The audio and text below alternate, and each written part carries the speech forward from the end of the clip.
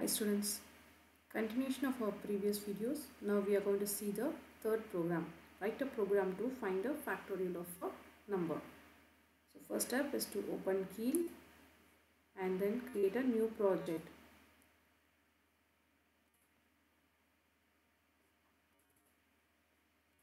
So now we are going to do factorial program.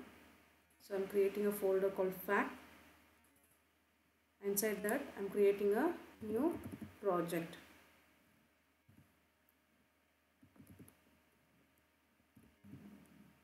Without any extension. Okay.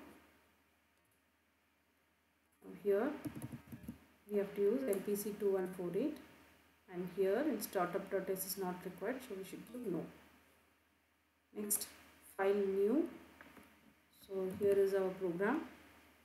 This is to write the program to find the factorial of a number. In this example we have taken n is equal to 7, so we have used 7 here if you see. So start of the program is same as previous programs. So we are using 7 for we are going to find the factorial for 7. So 7 is being moved to R0 register. So your R0 will be having a value of 7. And also we are moving R0 to R1.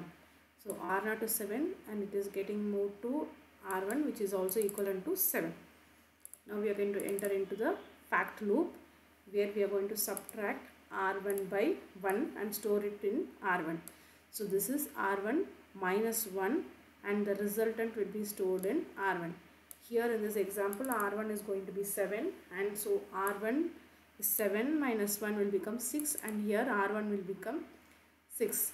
So here when you are comparing R1 with 1, so CMP is compare R1 is 6 and you are comparing R1 is equal to 1, so it is not equal to 1, so this is false, so it won't go to the next step because when you compare this, if it is true it will execute BEQ stop.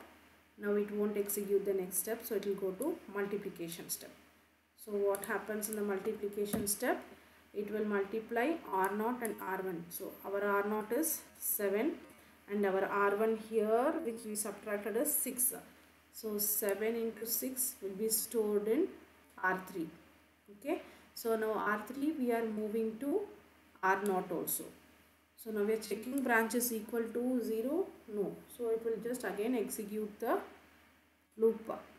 So if any is, then it should go to fact. That means it will execute the loop again. Okay. So here we have seen new mnemonic called BEQ. This is branch if equal to. So if branch is equal to this comparison, here we got in the first iteration 6. So if you are proceeding with all the iterations, at one point of time R1 will become 1. That time R1 is equal to R1. So branch if equal to, then go for stop. Right? So stop is here. It will not execute these 3 lines. It will directly come out of the loop and it will end the program. So I have done one iteration like this.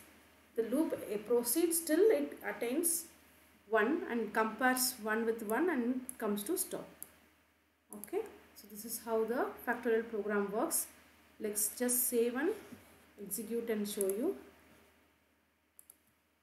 So we are going to save it with .asm extension and then we are going to add the target.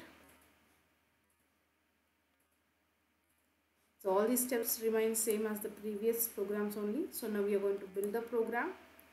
So there is no errors here. So just we are going to debug the program.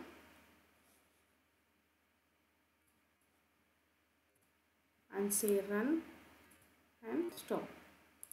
See, if you see here, if you observe here, if you take n, the factorial of 7 is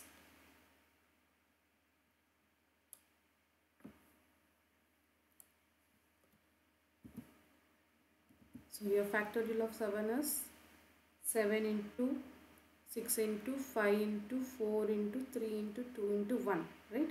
It is 5040 in decimal. So this has been converted into hex and that is our answer in R3. So the result is available in R3 as well as in R0, because at the end of the program we are moving and we are syncing both the registers. So you can consider output in R3 as well as R0. Both are in the same numbers. So we just saw 7. Let's try to understand with a smaller number than 7. We'll take 3. Okay. So here now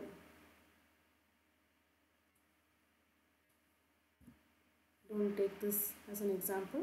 So now we are going to take 3, save it, build it, and then debug. So now what is 3 factorial? 3 into 2 into 1. It should be 6, right? So let us run and see the program.